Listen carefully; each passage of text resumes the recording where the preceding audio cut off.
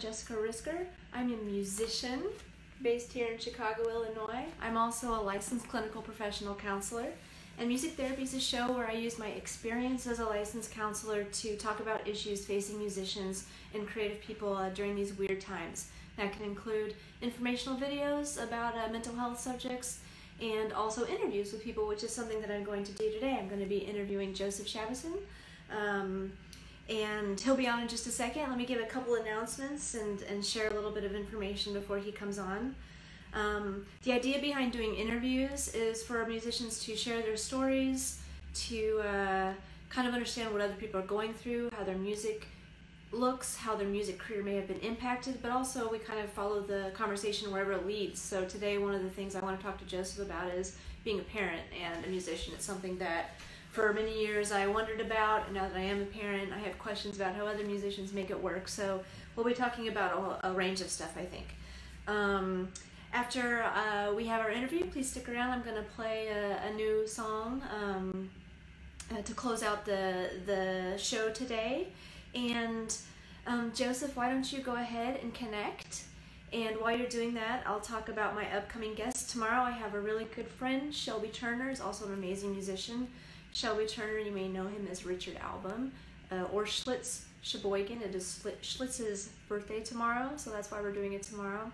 So Richard Album, Shelby Turner is going to be on tomorrow, and then on Monday, Sasha Mullen. I've also got some really great guests coming up for next weekend. I'm still firming down the details, but I'll be letting you guys know about those soon. Okay, so let's get Joseph on here. Okay, we're waiting, we're gonna connect. Make sure this works. Hi. Hi, how are you? I'm good, how are you? I'm good. I'm okay. It's nice to see you outside. It must be a nice day. Yeah, it's gorgeous here. It's actually the first day off that I have had in 2 months. So I went up to the country with my friend in a socially responsible way and built a bonfire on a small island and picked some fiddleheads and went swimming. You've done all that today? Yeah. That's great. Where are you exactly? I'm in a town that's maybe 45 minutes north of Toronto called Caledon, which is where I grew up. And yeah, whenever I have some time, I usually come up here because it's gorgeous. It's like lots of rolling hills and farmland and beautiful rivers and stuff like that. It's quite nice. That sounds great. Yeah, can you hear me okay? Is everything good in that respect? Yeah. How about for you? Good. Yeah, very good. How are you doing? I'm good. I'm hanging in there. Today is also really pretty here today, so that helps a lot. Wonderful. I'm glad to hear it. So, you know, for anybody who just joined, we're kind of going to get a sense of what your life is looking like during quarantine, and some other stuff as well. But I'm starting off the interviews with musicians by asking, you know, before there was like a lockdown and the world kind of changed, did you have like a day-to-day, a routine? Like, what did your life look like? Yeah, I did. It was quite wonderful, actually. Like every day I'd get up and have breakfast with my wife and my kid, and I'd drive Louis to daycare. And then I would have basically from like 8:30 until 4:30 every single day here, my friend Phil's here too. Hi. Hi. How are you? I'm good. How are you? Good, thank you. Welcome to Caledon Village. Yeah, excuse me. Just from 8:30 till 4:30 every day I'd work. Like I'd work writing music for ads and movies and TV shows and composing my own songs. And I had this really wonderful routine where I could just, do what I needed to do all day and exercise in the middle of the day for like a lunch break. And it was perfect. Like I had I think work time and family time carved out in a really healthy way. Yeah. And then, the whole COVID thing happened and it just got obliterated, like completely. So it went from that to my wife and I. My wife reports on COVID for the Toronto Star, which is Canada's biggest newspaper. And so like we both were just so slammed with work, but then also having to navigate, full-time childcare. And it rocked us completely. So you said your wife works at the paper? Yeah, she does. And has your work increased or decreased since all of this started? Are you No. are you working with advertising agencies? How do you get your work? So I mean, two ways. I work for a company, and like it's sort of like an ad production house, Mm-hmm. but we do lots of different stuff, like music for video games and television shows and all sorts of cartoons, and like it hasn't slowed down at all. Like if anything, between that and then my own work, like my own original music, and then also finishing like a feature-length film, like it's only gotten more. So I got so fucking dinked, I can't even tell you. Just like between work and childcare, it's kind of been the busiest it's ever been for me for music, and there's the childcare factor. So it's been a weird time. I mean, how have you been? Have you been okay? Yeah, I have. I mean, usually I go to an office to see clients. I have a private practice, so now that's just done at home, and I don't prefer telehealth. It's you get more information in person, but it's nice to be able to step out and see. I told you my son is 20 months old, and he's not quite old enough yet to sort of realize that when he can't see me, I'm still here in the apartment, so he doesn't come bug me. But you said your son is 2? Yeah, he turned 2 at the end of February. And so your wife, what is her work like now? Is she also working from home? Yeah, so she's working from home as well, but I would say that she's way busier than normal because she's reporting on COVID. Yeah. So, and obviously right now her work is more important than mine, I think, from like a societal perspective. Like she's doing good work, and she's quite good at her job. Like she's an amazing science and technology reporter, and she's able to kind of sift through all of these really big scientific documents and studies and like kind of present that information to the public in a way that's understandable. So I think we both recognized that I was going to have to do the majority of the childcare because my work's just more flexible. Like I can work at night. It's less deadline focused. Yeah. But I think the practical application of that is that both of us are getting rocked. Like, don't get me wrong, but from a mental health standpoint, like I'm usually really even keeled. Mm-hmm. And I've been hitting some lows in the last 3 weeks that have just been, like kind of scary, where I'll wake up and I'll feel like I need another 8 hours before I even feel normal. So, and then knowing that I'm staring down like a solid 1.5 days straight of childcare, like solo, is, just a weird, bad time.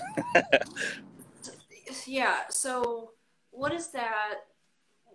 How is that playing out for you for like a normal day when you're trying to balance both work and doing the bulk of the childcare? I mean, not well. It's okay.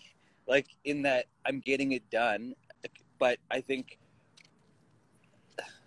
the sacrifice for getting it done is just that I think my mental health is just like bad. It's bad. Like I'm irritable and I'm frustrated, and like things that before I would never think to get like kind of snippy with Louie, my son, or with Kate. Like I notice myself like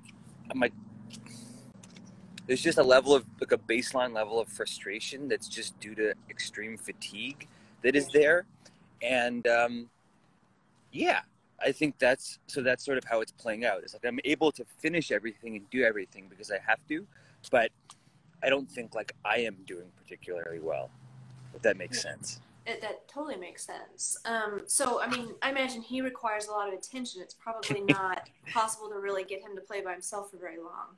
No, and like he's a particularly bippy boppy kid. Like he doesn't sit down for long stretches of time, and like he's just really active, Like I know I was the same way when I was younger, and it's one of those things where like you hear about kids who can sit down and play for 45 minutes with like drawing or whatever. He's just not that. So there's like constant activity, and like had me to go to the park for 2-hour stretches because that's something that he really loves. But like you're just always moving, and your mental bandwidth is like at 100% because you just have to focus on him. So there's really no time to yourself at all. Right, right. So then are you taking care of him until your wife is done with her day and then you switch and then you go to work? Sometimes is that, and then there's other times where it's like, you know, we'll do half days. So I'll do, she'll do the morning, and then I'll take over at 2:30 and do the back half of the day. Yeah. But usually, like, so I'm doing about 75% of it. So it's like, I'll do a day and a half on, and then she does a half day. And then it goes like that. Just because her work is more demanding. Yeah, yeah. And does he nap? He naps. He's a good napper. Although last night, like, it was a total anomaly, but he woke up at 4 a.m. just for the day. Oh, no. So, like, today was supposed to be my first day off in 2 months. And, like, Kate got up with him at 4 a.m., thank God. But then I had to just take over from, you know, like 7:30 until 11:30. So I still had to do childcare today, which is fine. Like, it's fine. It just is, you know, when you're counting on that one day, it's a bit of a letdown. Yeah, for sure. It's a lot. It's a lot. Okay, I mean, do you talk to, do you have any parent friends? Do you talk to other people who may be experiencing something? I think everyone's in the same boat, right? Like, you can commiserate, and everyone's just kind of like lamenting the loss of childcare and their freedom and their sanity.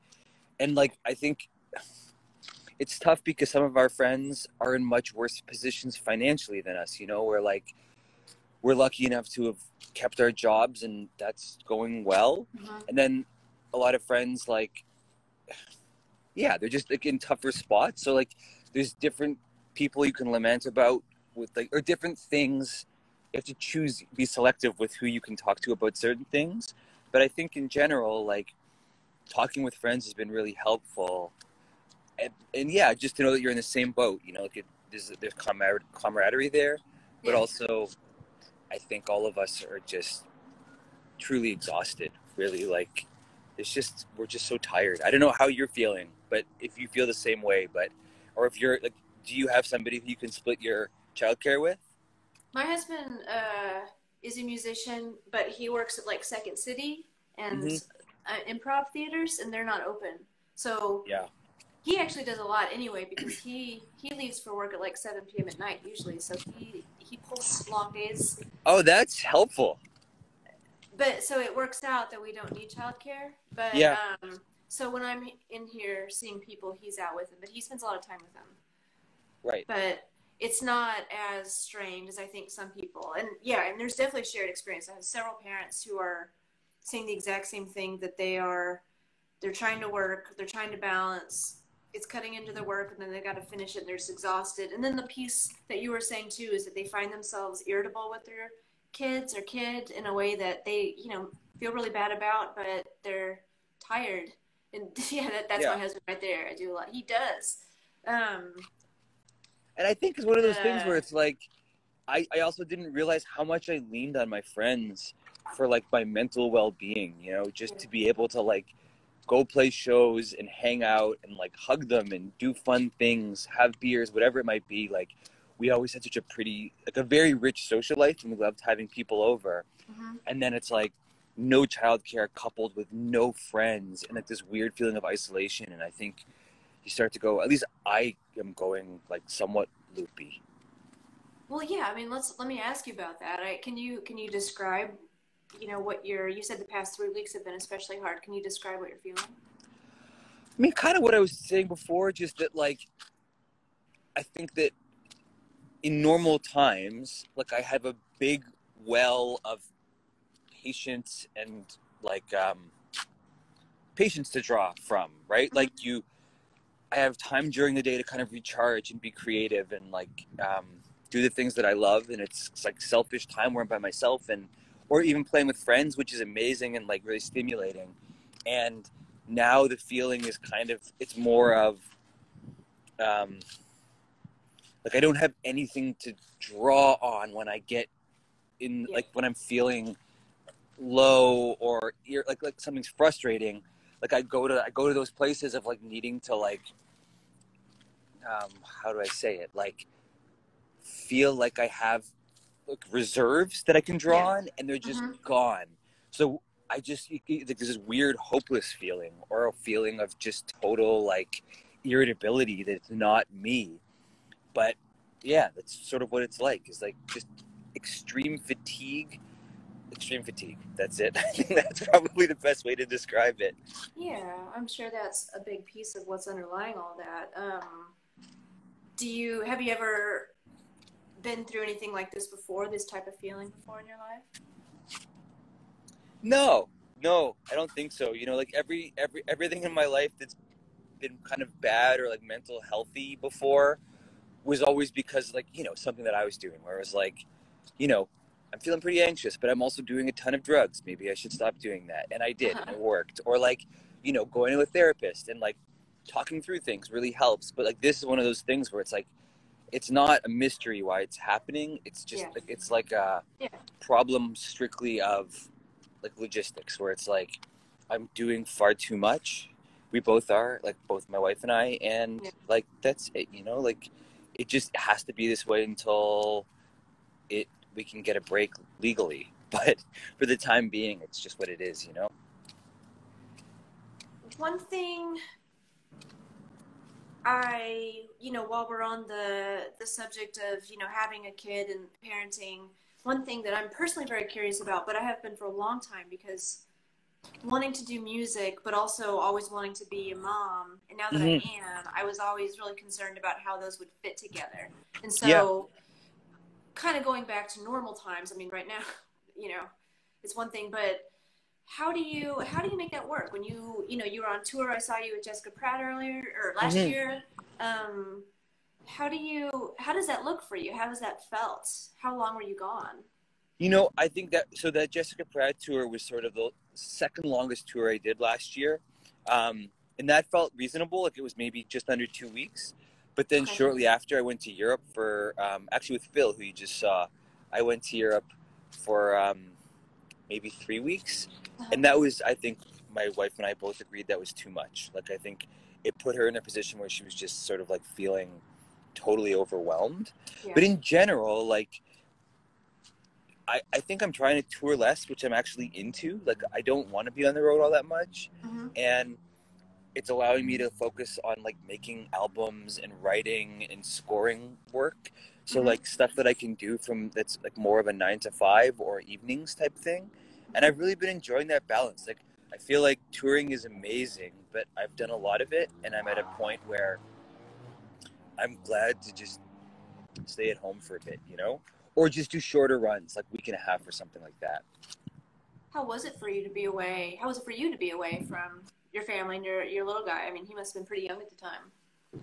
He was fine, if I'm being honest. Like, you know, like, I loved him. I love him. I missed him. But like a week and a half to be on tour and like have fun and play shows, I was fine. I was so fine. And when I got home, like, it was so great to see him and like hang out and be there. But like, there was no part of me that was like, oh, I can't wait to get home. I was like, no, this is great. I am enjoying this break in a very major way.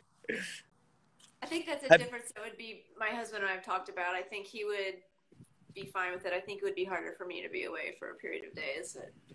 Yeah, and I mean, like, the maternal bond that happens to, like, I don't know if you stayed home with your kid for that first year and like by yourself, but I know my wife did, and like just the amount of time that you spend, and like I think I'm realizing this with how much time I'm spending with him now is like, if I don't see him for a couple of days, I really miss him in a way that I didn't before, you know?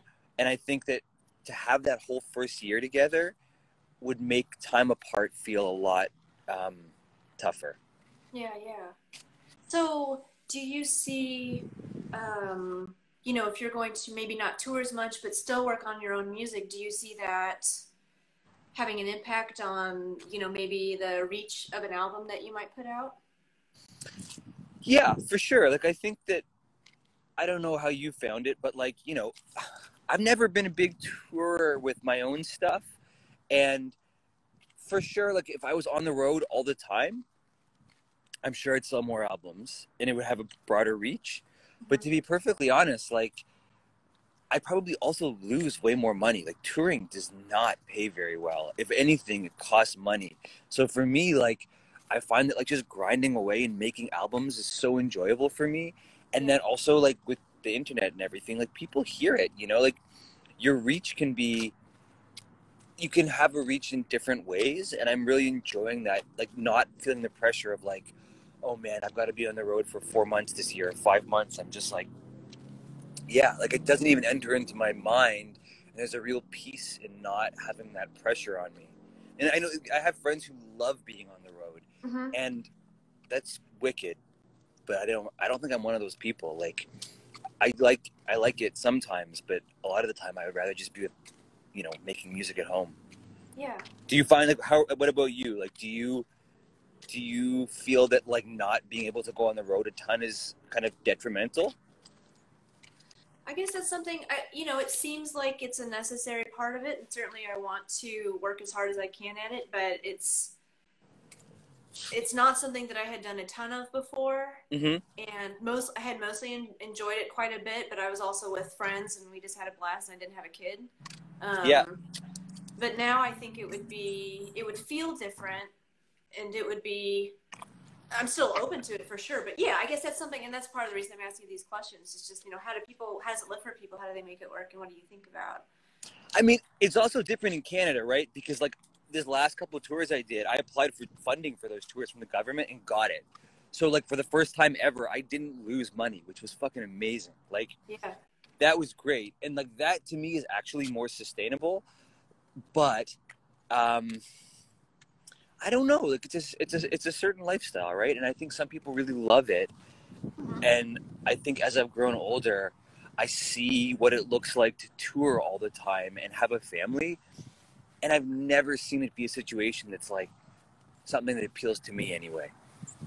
It's like seeing other people try to make that work. Yeah, like, there's always some kind of sacrifice you have to make. And I think the sacrifices that you have to make, like, the family sacrifices that you have to make, and also the burden that you have to put on your partner to kind of, like, pick up the slack, Yeah, right, is huge. And, like, you know, Kate works more than I do. Like, her job's nuts. So to have to be like, okay, see you later, I'm going on the road for, like, 3 months of the year, I just don't think right now it's really, like, it wouldn't be good for my marriage, and it wouldn't be good for me or the kids. Like, it just is not what I'm interested in. Have you ever considered taking him or them with you? Fuck no. Why not?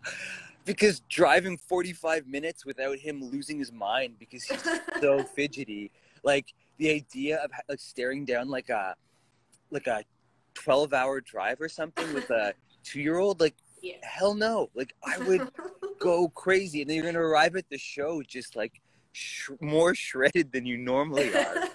Like, people do it, but I think it's people who also recognize that, like, they have to tour, and maybe they're making enough money touring that it's like, hell yeah, like, I'm gonna make $100,000 this year on the road, and, like, I have to do this for my family, and I get that. But for me, I think it's more been about building a life where I don't have to do that. So the idea of, like, bringing my family on the road is maybe the least appealing thing I can think of. Have you seen the documentary, The Other F Word? No, what's that? It's about punk rock stars who become dads. So the other F word being fatherhood. Is it good? Yeah, it's really good. And it just shows some of the decisions they make and how that looks to have a family and go on the road. And yeah, and I think that's the thing. Is, like, some people have to make that decision and have to do it. Like, that's how they make their living. And, like, I really respect that. But for me, I think the last bunch of years has been about building a life that does not involve having to make that decision. I mean, it sounds like you've really created a career for yourself that has sort of different arms, where you're, working with different types of media, working with other artists, and then including doing your own artwork. But it's you've got different things going on. There's not all one basket. Yeah, and I think what's been interesting is that as soon as I started doing my own music, it's what has led to all of the other stuff. Like, it wasn't really until I started doing that people started reaching out and saying, like, hey, I really like what you're doing. Can you score this movie or this animated series? Oh. Or do you want to come work for us? We really love what you're doing. Like, there was a certain, I was teaching music lessons for 17 years, like private sax and flute and clarinet lessons. And at a certain point, I took a loan out against our house, And I was like, I got to build a studio that's better, and I got to quit teaching. Otherwise, I'm going to be doing this forever, and I don't want to be. And like, that was another big step towards doing what I'm doing now. But like, truly, like, it was only through doing original stuff that was actually meaningful to me that led to all of the other work that now is my living, because people, like, I think appreciated, like, they appreciated it, but also like, it was the first time that I think I was really shining through in what I was doing, like my own interests. And yeah, it really worked out in that way. That's really interesting. So when you went to build a studio, was that to create your own music? Were you going to offer that to other people? It was to create my own music, yeah. I mean, initially it was just to kind of build my basement studio to a place where I could like do good quality recordings. And then this past summer, we actually turned our garage into a proper recording studio, just so that I will always have a place to work, because in Toronto, like, everyone was getting kicked out of buildings because of like landlords who are, you know, just like my last studio that I was in before the one that we built got turned into a WeWork space, and like studios that had been there since the early 90s and like all of these businesses, everyone got the boot. Hold on, the paparazzi's here. Fucking brush pile. That's very meta. So what have you found, anything that you're working on now? I guess I'm mostly asking about your personal music, but has that been inspired or impacted, or your creative process been impacted by what we're going through right now and how you've been feeling? No, I mean, surprisingly not. Like, I just finished an album, or a bunch of albums actually, one with a few friends, and like what this whole thing kind of forced me to do was learn how to mix my own records. I was always too scared to do that. So that was really good, you know, like, and I was able to kind of like hunker down at night and learn this new skill, which I found really rewarding. So like, I mixed that, and then a bunch of people reached out to do, like, to contribute a song to a compilation. So I feel like there's been all these kind of pushes for people trying to like support artists during all that, and in reaching out to me to help with that, I've actually been more productive over the last 2 months than I ever have been. But I think while watching a kid, but I'm tired, and I think I need to kind of dial it back a bit, because if I don't, I'm gonna just burn out in a pretty major way. How are you feeling I don't know, how are you feeling looking forward over the next few months? Do you feel hopeful? What do you think about this whole thing, I guess? Hopeful. You know, Ontario, where I live, just like kind of opened up the possibility of having babysitters. So, I mean, we're going to totally take advantage of that. So it means that our days are going to get a lot more manageable. And that was the first kind of sliver of hope that we've had since all of this started. And I think that there's a really good chance it's going to get rolled back, you know, as the government kind of tries things out, sees what the health impact is. Then we'll have to maybe kind of tighten up again. But for the next 2 weeks, we are going to get a babysitter and help with childcare. And I'm fucking excited about that, man. It's like, it feels unreal. I bet that's going to be a relief. Are you guys in the same boat? Like, are they kind of relaxing restrictions, or? In my state, I'm in Illinois. They're one of the tightest states. You know, they've got a plan when certain numbers and thresholds are met that they're going to start relaxing some things. But our state has been pretty tamped down for a while now. That's good. Yeah, I feel. I don't know. I mean, it's good that they're taking it seriously. Like, you know, I'm terrified for what the next year is going to look like, especially for you guys down there. Like, I mean, obviously, like, we follow your news like crazy. At least my wife and I do, and most people I know. And like, I'm very scared for the United States. I really hope that people take this seriously. Me too. But I'll leave it at that for right now. So I'm just looking over the notes because we'd kind of chatted a bit before this, and you know, we talked about childcare and just how you're doing. we've touched on some of them, but you had said there are positive things to talk about as well. Is there anything else that comes to mind that? I mean, I think the positive is just that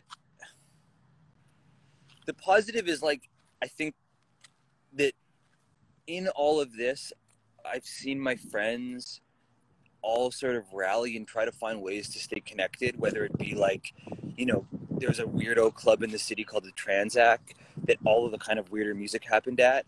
And then like people have been organizing events on Instagram Live where like people will be doing like these concerts and the kind of bip and bop from musician to musician who are all part of this community. And every Thursday night you have this series that kind of reconnects you with all of your friends and you get to watch each other play, and like seeing the way people have sort of like tried to reinvent community has been really beautiful. Mm-hmm. And yeah, also just you know, I think, like I said, like I've been working like crazy and trying to make as much original music as I possibly can, and that has been really wonderful. Like I'm really proud of what's come out of the last 2 months. Like I think this one record that I did with my friend Nicholas Kurgovich is one of the best things I've ever done.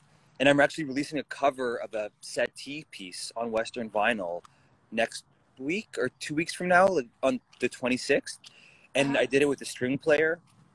And it's all sort of like weird tape manipulations, and it's a cover of that settee piece, Je ne peux dire #1. And that's also like, I think it's totally amazing, and it never would have happened if COVID never happened. So I think that like the way people have been trying to support each other and like give each other creative projects to do and all of that during this has been really beautiful. And that to me is the positive. Like I just wish I had a babysitter for the last 2 months. Yeah. Well, sounds like relief is coming soon. Soon for sure. Okay, so on the 26th, you have something coming out on Western Vinyl, something new. Yeah.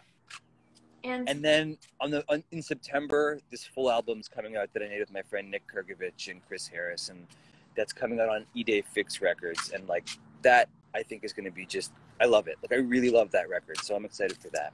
I'm excited for it too. Yeah. Is there where can people support your music? Where should they go? Bandcamp, Spotify, Western Vinyl site if they want to buy vinyl, wherever. Mm-hmm. Like, I am easy. If you can't afford it, just steal it and get me back at a show sometime. All right. Anything you want to add? No, thank you so much for letting me talk and vent. Like, it really helps to even just say that, like, you feel frustrated, and that was really nice. Good. Well, it's really nice to talk to you. You too. Thank you for asking me to talk. Yeah, you're very welcome. It's my pleasure. All right. Well, nice to talk to you, and enjoy the rest of your day. You too. Okay, I'm going to X you out. Okay, bye. Bye. All right. So that was Joseph Shabason. And if you missed some of that, it's going to be up in, I think, IGTV, and then I'm going to put it up on YouTube pretty soon, within a day or two. Great interview about being a parent, being a musician, going through all of this, and kind of how he's doing. So check it out. I'm going to finish up with a song. Usually I try out my new songs at open mics, but since I can't do that, I'm going to try it out here. This is one that I wrote very recently, and it's called I Miss You, My Friends. Let's see here.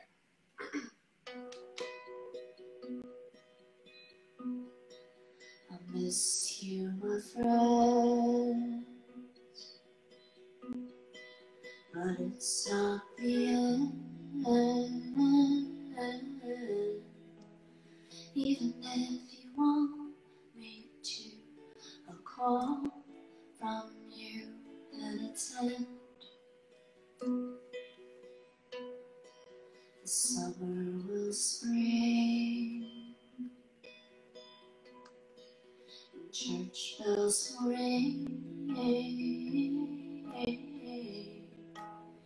Even if it's far away, it comes someday and it's then. And it's all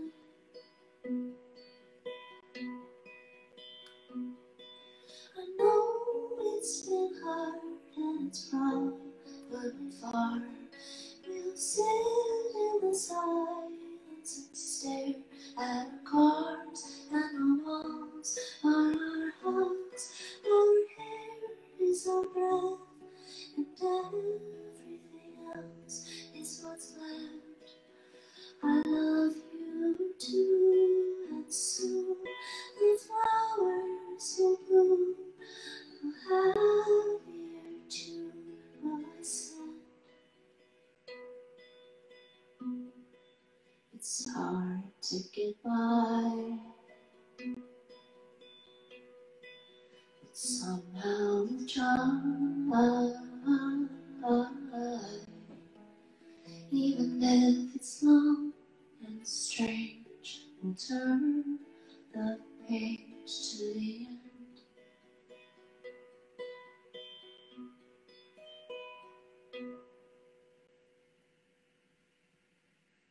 Alright, that was a new song. It's called I Miss You, My Friends.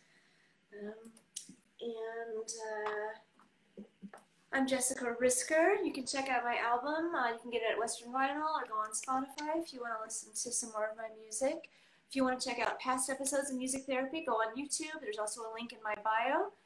Tomorrow I've got Shelby Turner, a good friend of mine, also Richard Albom, going to come on and talk to us about how he's doing. Hope you guys are doing okay. Try to get outside today, say hi to somebody, and we'll see you.